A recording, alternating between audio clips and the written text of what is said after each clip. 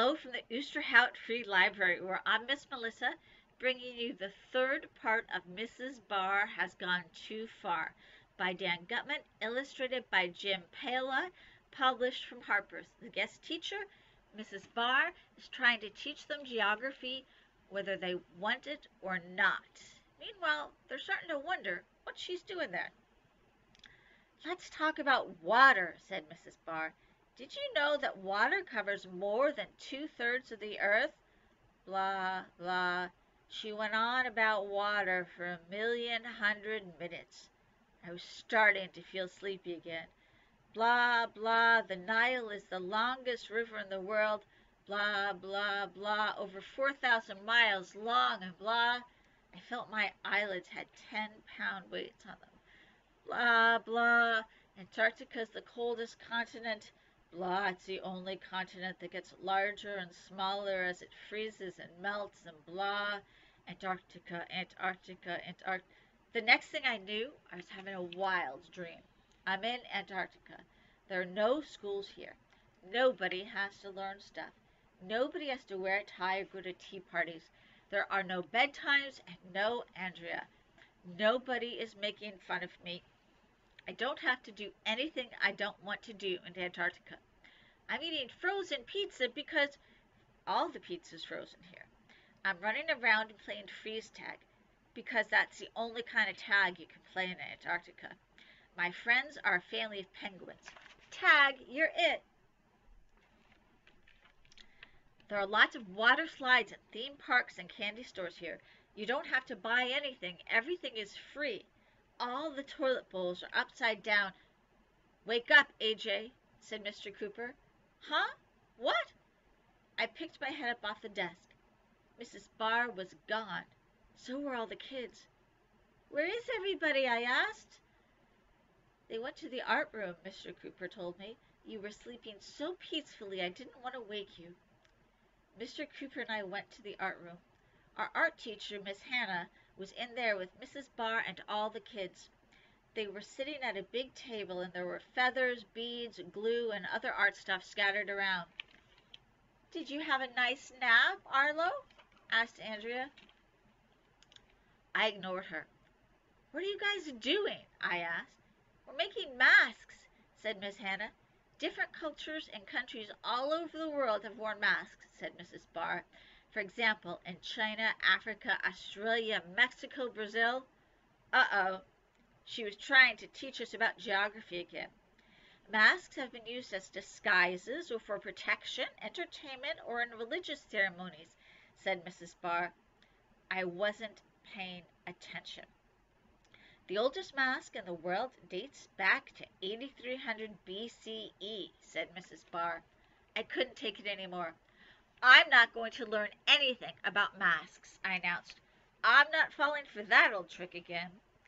You don't have to learn anything, Miss Hannah told me. You can just make a mask for the fun of it. I'm making a carnival mask, said Alexa. I'm making a surgical mask, said Neil. I'm making a hockey mask, said Michael. You can make any kind of mask you want, said Miss Hannah. Be creative. Use your imaginations. The student who makes my favorite mask wins a prize, said Mrs. Barr. Ooh, I love prizes, said Andrea. What's the prize? Asked Ryan. The prize is that I will wear your mask for the rest of the week, said Mrs. Barr. That was a weird prize, but everybody was hard at work on their masks. I didn't know what kind of mask to make. Maybe I was still groggy from my nap. The other kids were almost finished. I didn't want to make a dumb mask. 5 more minutes, announced Miss Hannah. Then it's cleanup time. Finally, the time was up. All I had was a plain black mask. What's your mask, dude? Asked Michael. You didn't put anything on it. AJ, your mask is lame, said Neil. All the kids were laughing like my mask was the funniest thing in the history of the world. Well, I happen to like AJ's mask, said Miss Hannah. It's simple, and sometimes in art, less is more. I think AJ's mask is cool, said Mrs. Barr. You win the prize, AJ. May I wear your mask for the rest of the week? Sure, I said. Everybody stopped laughing. Ha! In their face. I made the best mask. So na-na boo-boo on everybody. Happy International Day, Mrs. Barr said when I came to class the next morning. She was wearing the mask I made. What's International Day? I asked. Each of you is going to choose a country, said Mrs. Barr. Any country in the world. You'll spend the morning learning about your country. Then you'll give a short presentation to the class, as if you were the leader of that country. Doesn't that sound like fun? Yes, said all the girls. No, said all the boys. I think it's a great idea, said Mr. Cooper. The kids will learn a lot. Plus, they can practice their research and public speaking skills. Sounded like a horrible idea to me. Learning? Research? Public speaking? I thought I was going to die. Andrea was so excited she could hardly stay in her seat. My country is going to be... But she didn't have a chance to finish her sentence. Shh, said Mrs. Barr. Don't tell us the name of your country until it's time for your presentation. Let's make it a surprise. I love surprises, said Andrea. Me too, said Emily. We walked 1,100,000 miles to the computer lab, where there was a computer set up for each of us. Mrs. Barr passed out pads and pencils so we could take notes about our country. Andrea got permission to use her smartphone because she has to be a big show-off all the time. What should we look up? Asked Ryan. Search for interesting facts about your country, said Mrs. Barr. Where is it located? What do people wear? What do they eat? What language do they speak? Things like that.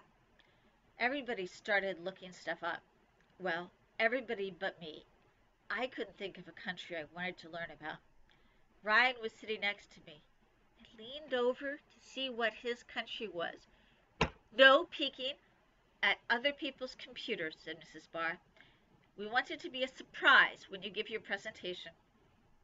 I was bored. I looked up a bunch of stuff about football. Did you know that a guy with only half a foot once kicked a 63-yard field goal? It's true. Go ahead, look it up if you don't believe me. Isn't it wonderful, Mrs. Barr said as we were all looking up stuff. Maybe someday all the nations of the world will work together like this so people can live in peace and harmony. Everybody worked hard all the way to lunchtime. Well, everybody except me. I learned a lot about football. After lunch, we went back to Mr. Cooper's class. Okay, who wants to give the first International Day presentation? Asked Mrs. Barr. I do, shouted Andrea. Of course. Go ahead. She rushed up to the front of the room with her notes. She couldn't wait to show how smart she was. I'm the Queen of Norway, Andrea said. My country is in northern Europe. It's a little bigger than New Mexico. We are one of the largest seafood producers in the world. Why is everybody always talking about fish? I wondered. More than 5 million people live in my country, she continued. We speak Norwegian and we have 29 letters in our alphabet. Our capital city is Oslo. Our national animal is the moose, and blah, blah, blah. What a snooze fest. They shouldn't call that country Norway. They should call it Borway. She went on for 1,100,000 minutes. I wasn't really listening. I just wanted her to keep talking until dismissal, so I wouldn't have to give a presentation. And that's why we eat reindeer meatballs in Norway. Very good, said Mr. Cooper. You certainly taught us a lot about Norway. Who wants to go next? We all stared at the floor. How about you, AJ? Said Mr. Cooper. Oh, no, not me. Next time, we'll see how AJ does in his presentation. I have a feeling it's not going to be great. Bye-bye.